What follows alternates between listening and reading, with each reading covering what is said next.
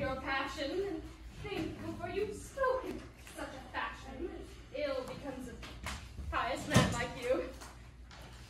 I may be pious, but I am human too. With your celestial charms before his eyes, a man not the power to be wise.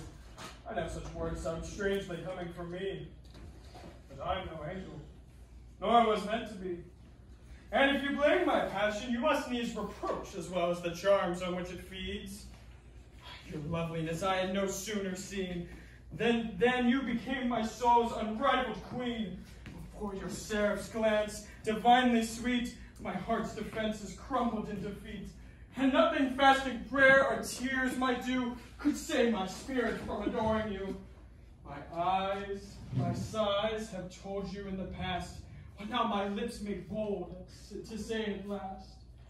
And if you're in your great goodness you shall deign to look upon your slave and ease his pain. If you in compassion for my soul's distress, you'll stoop to comfort my unworthiness. I'll raise to you in thanks for that sweet manna, an endless hymn of infinite Hosanna. And with me, of course, there need be no anxiety, no fear of scandal or notoriety. These young court gallants, whom all the ladies fancy, are vain in speech, and action rash and chancy.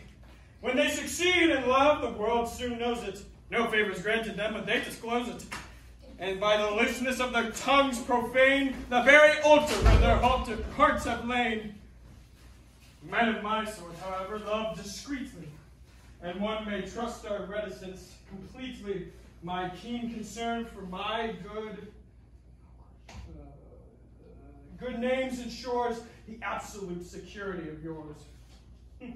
In short, I offer you, my dear Elmire, love without scandal, pleasure without fear.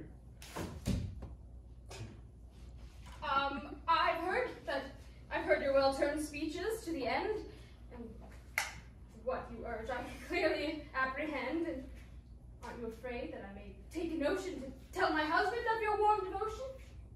Oh, and that, supposing you were dully told, his feelings toward you might grow rather cold.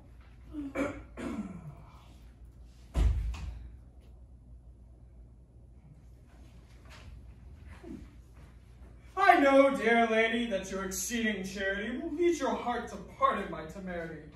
I shall excuse my violent affection as human weakness, human imperfection, and that, oh, fairest, you will bear in mind that I am but flesh and blood, and am not blind. Some women might do, otherwise, perhaps. But I shall be discreet about your lapse. I'll tell my husband nothing of what's occurred. In return, you give your solemn word to advocate as forcefully as you can the marriage of Valère and Marianne, renouncing all desires to dispossess another of his rightful happiness. No! We will not hush up this vile affair. I have heard it all inside that closet there, where heaven, in order to confound the pride of this great rascal, prompted me to hide. Ah, now I have my long-awaited chance to punish his deceit and arrogance, and give my father clear and shocking proof of the black character of Tartuffe. No, Davis, I will be content if he will study to deserve my leniency. I promised silence. Don't make me break my word. To make a scandal would be too absurd. Good wives, laugh off such trifles and forget them. Why should you tell our husbands and upset them? You have no reasons for taking such a course, and I have reasons too, of equal force. To spare her now would be insanely wrong. I swallowed just enough wrath for far too long, and watch the insolent bigot bringing strife and bitterness into our family life. Too long we've meddled into my father's affairs, forging my marriage hopes and poor Valère's. It's high time that my father was undeceived, and now I've proof that can't be disbelieved, proof that was furnished to me by heaven above. It's too good not to take advantage of. This is my chance, and I deserve to lose it. For one moment, I hesitate to lose it. Davis! No! I must do what I think right, madam. My heart is bursting with delight. And say whatever you will. I'll not consent to lose sweet revenge on which I bent.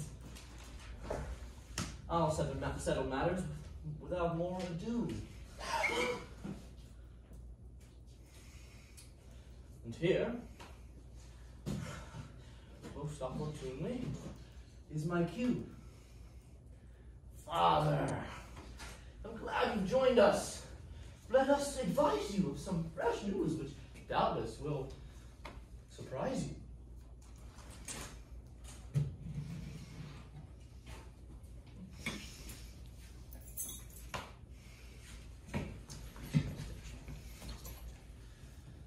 You've just now been repaid with interest for all your loving kindness to our guest. He's proved his warm and grateful feelings toward you. So the pair of horns he would reward you, yes. I surprised him with your wife and heard his whole adulterous offer of every word. She, with her too gentle disposition, would not have told you of his proposition. But I shall not make terms with brazen nature and feel that not to tell you would be treachery. And I hold that one's husband's peace of mind should not be spoiled by tattle of this kind. One's honor does not require it. To be proficient in keeping men at bay is quite sufficient. These are my sentiments, and I wish, Damis, that you had heeded me and held your peace.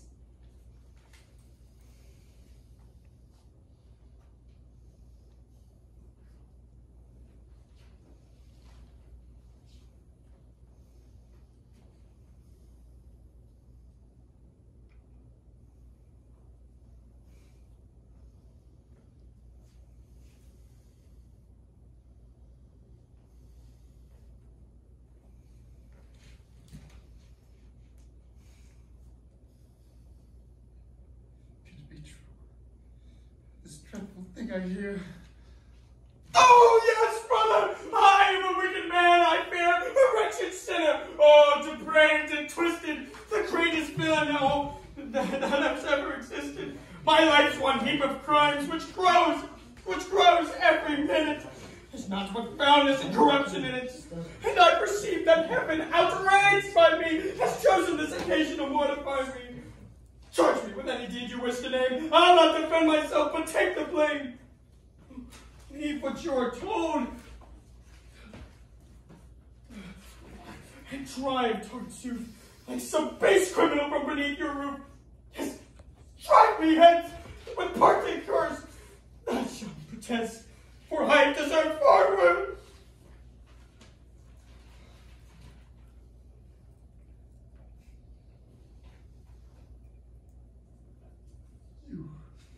Deceitful little boy! How dare you! You try to sustain his purity with Sal! What are you taken by such a bluff? Did you not hear? Enough! Brother! Let him speak! You're being unjust. Leave his story. The boy deserves your trust.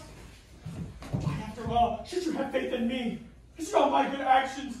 How can you know what I might do or be? It's not my good actions that you base your favor. Do you trust my pious face? No, don't be deceived by hollow shows. I am far less from being what men suppose.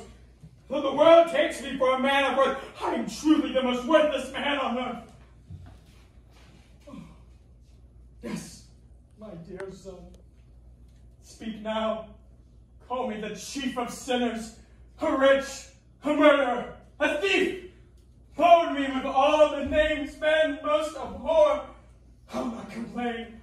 I burn them all and more. I will kneel here while you pour them on my head.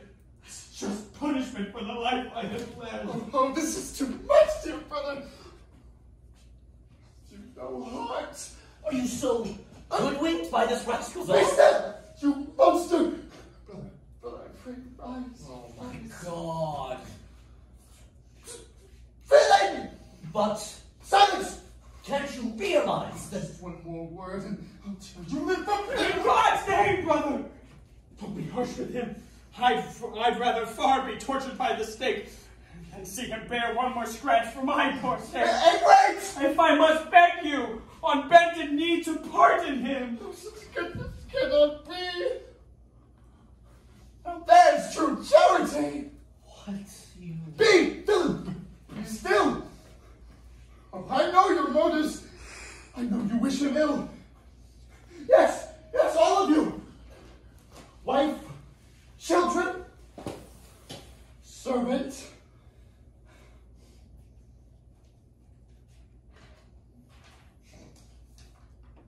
Conspire against him and desire his fall, employing every shameful trick you can to alienate me from this saintly man. Ah, but the more you seek to drive him away, the more I'll do to keep him. Without delay, I'll spite this household and confound its pride by giving him my daughter as his bride. You're going to force her to accept his hand? Yes! And this very night, do you understand? I shall defy you all and make it clear that I'm the one who gives orders around here. Come, wretch, kneel down and clasp his blessed feet and ask his pardon for your black deceit.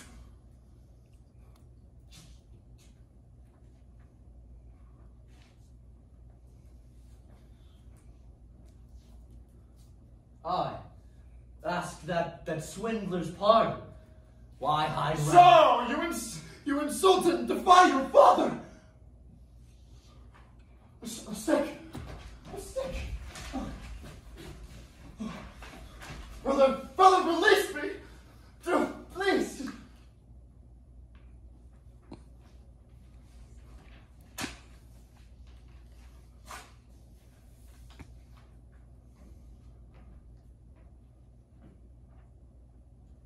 This house. Be off with you. Never takes foot set in it again.